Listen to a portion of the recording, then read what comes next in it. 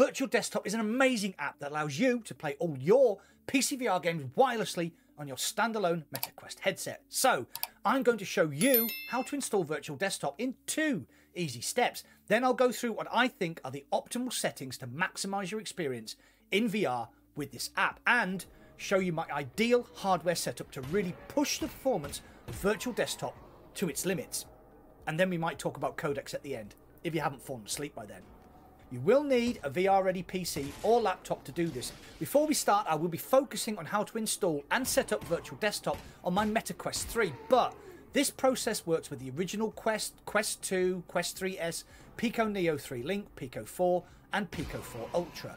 I've broken the video down into 4 sections. 1. Installing Virtual Desktop on your headset and PC in 2 easy steps. 2. Recommended settings in headset and on the PC Streamer app. 3. Recommended hardware setup to optimize Virtual Desktop. And finally, 4. We'll discuss the various OpenXR, runtimes, and available codecs. I've inserted chapters into this video so you can jump to the part that interests you the most. You're welcome.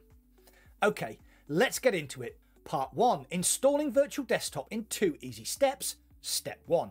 Open the Meta Store on your Quest headset, search for Virtual Desktop, purchase and install it. The app costs £18.99 in the UK, but you can get a 10% discount if you use my referral code, which I've linked down below.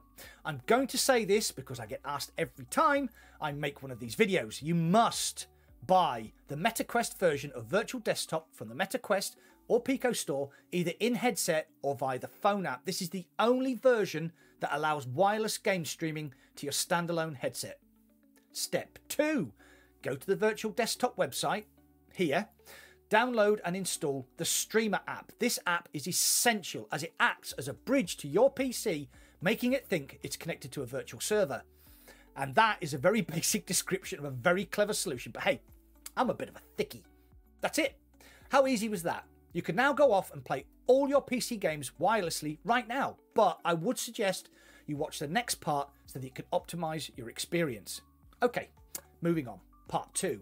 Recommended settings for the PC Streamer app and VR app on the headset.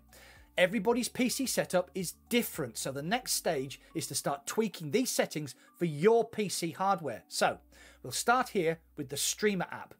On your desktop, click on Hidden Icons, highlight the Streamer app, tap right click and open settings. You can also pin the app to your taskbar like I have here.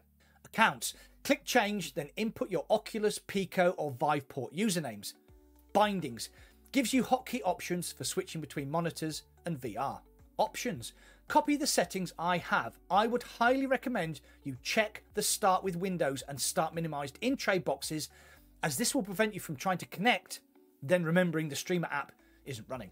Also, one important box that needs to be ticked is automatically adjust bitrate, which was recommended by the developer Guy Godin, as shown. Media. This tab allows you to add any videos that you have on your PC, which you can watch on a giant screen in VR. Finally, the About tab, which details your PC specs and allows you to check for interfering apps. Click that and check your firewall, antivirus or other overlays aren't getting in the way. You can also check the version number in the bottom left corner to make sure you are running the most up-to-date software. And that's it for the streaming app. For now, let's jump into VR on your headset and go through my optimum settings. Computer tab. Look at the top left, it will show you the PC you are connected to and your connection speed. 802.11ac or Wi-Fi 5 should be up to 866 megabits per second. 802.11ax or Wi-Fi 6 should be up to 1200 megabits per second. If you own a Quest 3, 3S or Pico 4 Ultra and have Wi-Fi 6E router, you should be getting a frankly ridiculous 2400 megabits per second. Settings tab is purely for your desktop view, so it's not that important. However, I would recommend you uncheck the use optimal resolution, even though it says recommended. I use twin 4K monitors and it really messes with your desktop resolution. Streaming tab. This is the important one and is where you will spend most of your time fiddling to get the optimal settings for your hardware setup. VR graphics quality. Simple this one, just pick the setting nearest to your GPU spec. If you're running a GTX 970, I'm a potato. I am running an RTX 4080, so Ultra. VR frame rate. I run at 90 frames per second, so that's what I'd recommend for now. You can always go back and change it later. For example, if I fancy a bit of sim racing on Automobilista 2 or Assetto Corsa Evo, I run at 72 frames per second to ease the load on my GPU and maximise the graphical fidelity because, as you know, I am a massive graphics tart. Like I said, you can always go back and change it later, and when it all goes wrong, just hit the reset to default button here. VR bitrate. If you have checked the automatically adjust bitrate tab on the streamer app, Virtual Desktop will set this according to your network's Wi-Fi strength. Sharpening. I leave this at the default 75%. VR pass-through allows limited mixed reality in certain games. Leave this unchecked for now. Gamma. Again, leave it at the default 1.0. Synchronous space warp or SSW. If the frame rate drops below a critical mark, SSW automatically renders only half of the frames and every second frame is generated artificially. Currently, I have this disabled as it can cause shimmering and distortion in some games. I find it better to tune a game to run at your preferred frame rate using the Streamer tab, in-game graphics settings and Virtual Desktop's performance overlay, which I will talk about in a second. Snapdragon Games Super Resolution, an ingenious technique which automatically upscales an image to increase detail utilising the Quest's Snapdragon XR2 chip with no apparent hit in performance. Make sure this is checked. Video buffering. This can reduce micro stutters but adds a lot of latency. My preference is to uncheck this box. Center to play space, checked. Track controllers, checked. Forward tracking data to PC, unchecked. Increase color vibrance, checked. Increase video nominal range.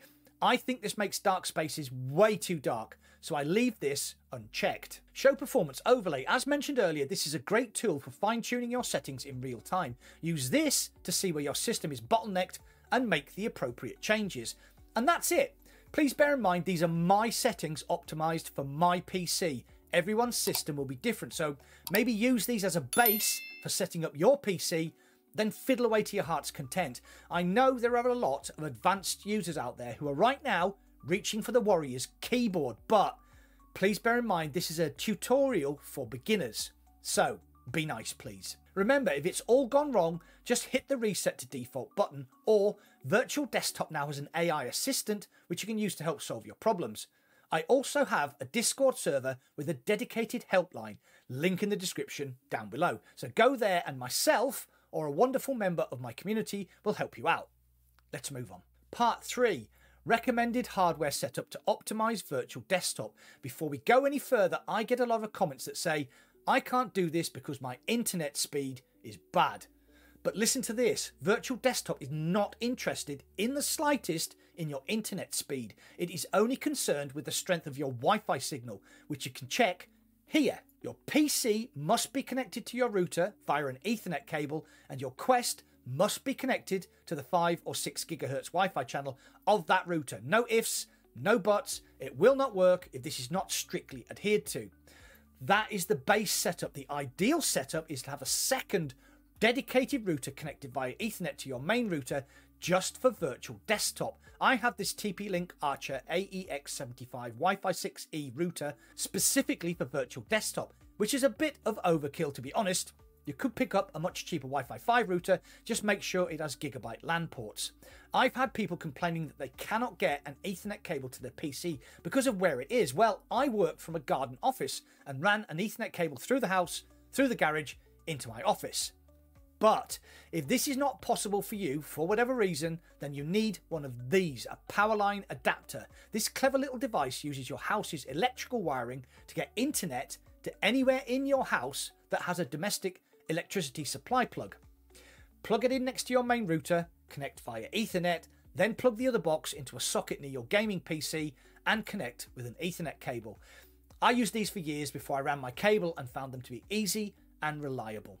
Part 4. OpenXR runtime and available codecs. On the PC Streamer app, the developer has added a new runtime called VDXR, which bypasses Steam VR runtime and gives extra performance. In some tests, users found an increase in performance as high as 10 frames per second, which is really impressive. If you are using VDXR, however, you will lose all SteamVR functionality like streaming overlays and the recenter play space button because it has been bypassed for that extra horsepower. So if your game doesn't have a recenter to play space button, you may struggle a little bit. Now let's get on to the topic of codecs, which if you're still here must mean you're a proper geek, and I salute you. As I stated earlier, I'm a graphics tart, so I'm not bothered about a bit of extra latency as long as I get all the shiny things. So in this section, I've played the exact same chapter of Half-Life Alyx, which is still one of the most demanding, graphically stunning games in VR, even 5 years after it launched. I've tried my best to replicate my actions so that you can see the effects of changing codecs in real time. Also, so that there is no variation, I have unchecked the automatically adjust bitrate tab on the streamer app and banged the bitrate up to its maximum.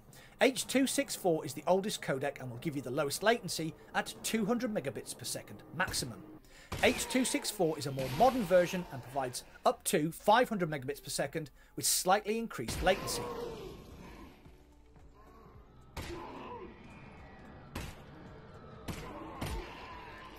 HEVC and HEVC 10-bit will give better graphical performance at 200 megabits per second, but latency is marginally higher.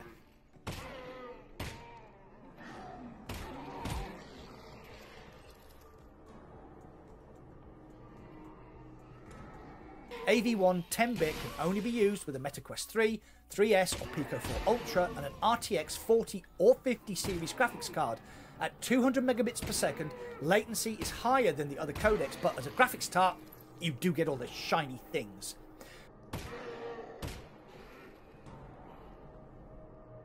In conclusion, Virtual Desktop is an essential purchase, in my opinion. Being able to play any PCVR title wirelessly on your Meta, Pico or HTC headset is very freeing, with no cables to trip you up or get tangled up in.